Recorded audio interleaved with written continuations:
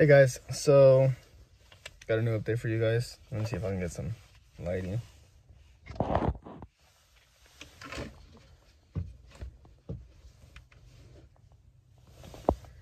Got a new update for you guys. It's in the truck. Let's get into it. So we got, you won't even be able to see. We got that. We got a cluster for the truck. I'll show you guys what the OEM one that the truck has looks like. But that's the new cluster. And that's the old one. I'll show you guys more in depth in a minute. So give me a second. Now that we got the camera flipped around, this is my OEM cluster. You can see it's the basic, nothing fancy, literally a 4-inch screen, not even the 8. It is what it is. So we hop in the truck, turns on like that. You see that? Looks nice or whatever. Go ahead and grab the keys, turn the truck to the on position. There is a new Nothing changes. Video. Then we change it to the run position. Show my starts recording. Turn off our lights. But that's what we're looking like. Turn off the air. So there's our miles per hour. It's at 179 miles. 208 till empty. Average. Just the basics. Fuel economy, drive assist, settings. It's really the basic. So this is what we're upgrading to. Right there. That's a full digital cluster, except for the speedometer, which it has a digital speedometer as well. And then we have the RPMs, which aren't digital, but everything else is digital. This is digital too. It's a small screen. We went ahead and upgraded to the completely digital screen, not even the 8-inch screen. We went to completely digital. So let's see how this starts up. It should say, normally trucks say Ford built Ford tough or something like that. So we'll see. Or maybe I'm just confusing that one with my dad's old 2012. That one says built Ford tough. So we'll see how this one turns on. But let's go ahead and get started. All right, guys. So to my understanding, we're supposed to pop this off, this trim. Let me turn down the, oh, that's the lowest. This is the lowest setting. Sorry, guys. I gotta pop this trim off, which is also this one.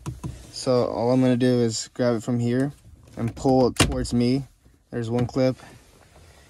And pull it towards me. There we go.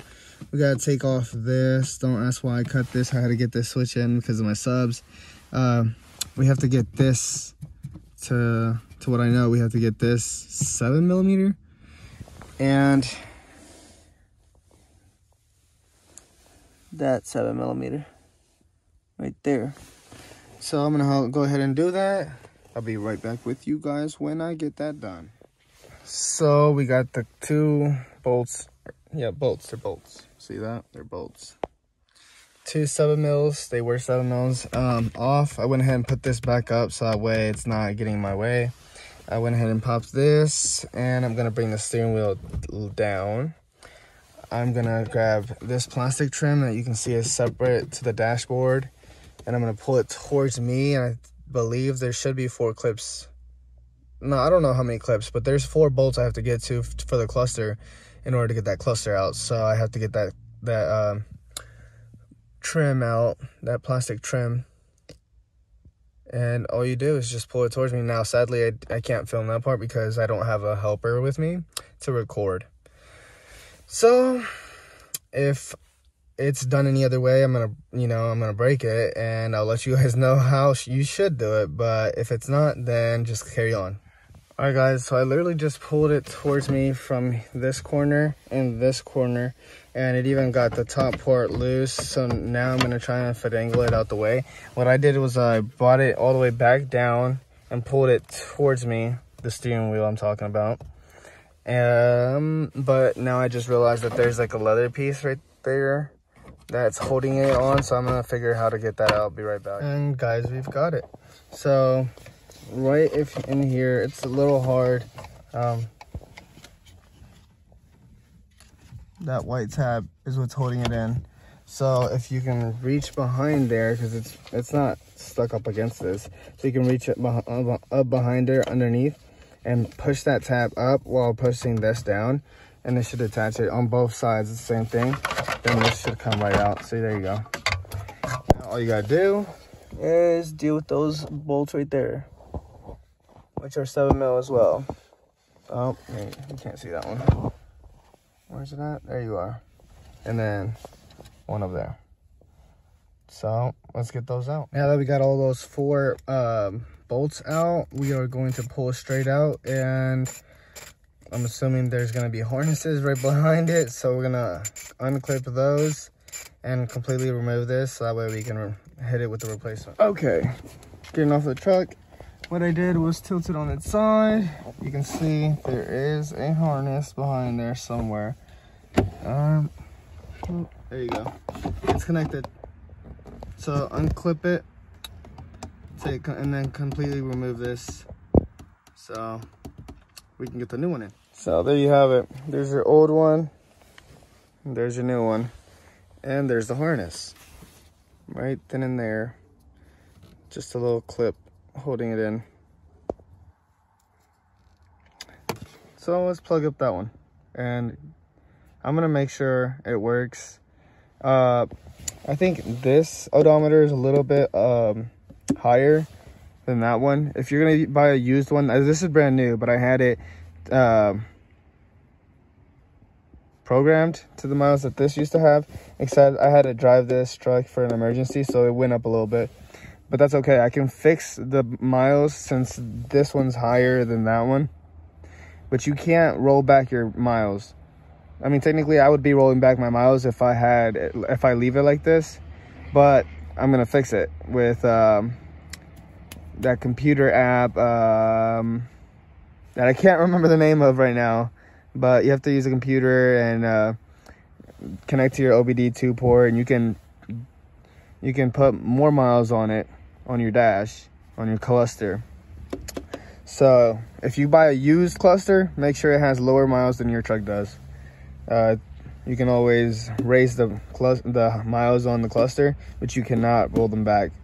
So I'm good. I'm not going to be rolling back time or odometer. So let me go ahead and plug it up. I'm going to make sure it works.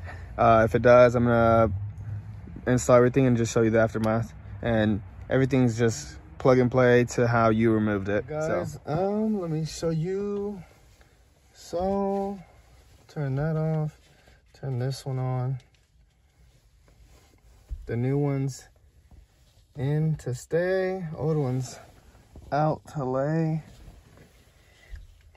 That's what we got now. So you open up the door, and this is the first thing you see. Well, not the first thing, recap, but that's what you see when it lights up.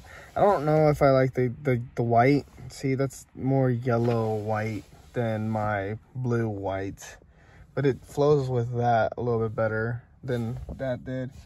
So I'm iffy on that, but everything else is perfect, in my opinion.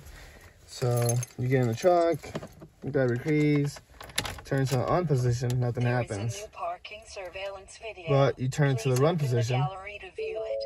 Show my starts recording.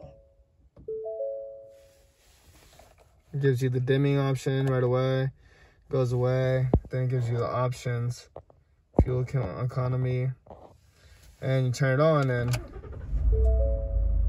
there you go, two-wheel drive. We have our four-wheel option. We have 4x4, so let's see what happens when we turn on the lights. Oh, it dims. Well, yeah, the other one did too, but I just didn't think. And then you have so many new navigation in campus. Oh, that's new. Oh, look, tire pressure. Now it's so easily read. That's so cool. Oh, I didn't have the off-road status before. No, I think it did. Configure my view. Add and remove screens. Huh. I don't know what that's about. Oh, look, fuel economy. Never had that looking like that. That's new to me. Engine information. Yep, that's correct. Navigation compass. Fuel history. Okay. 20.8, yep. Fuel economy.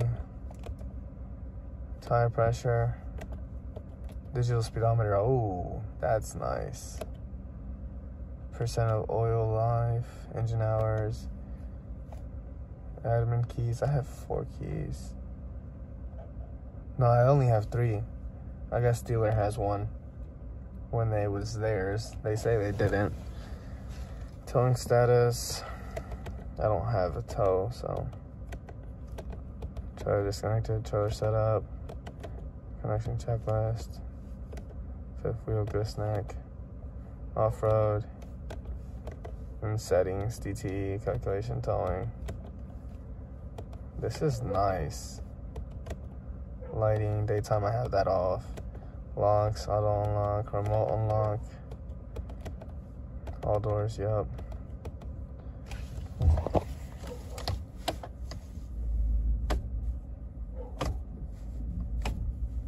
Oh, that's what that little screen is for. I was wondering what that was for. Can't see it? I can see it lit up dimly. Boom. Boom. I did not know that. Alright.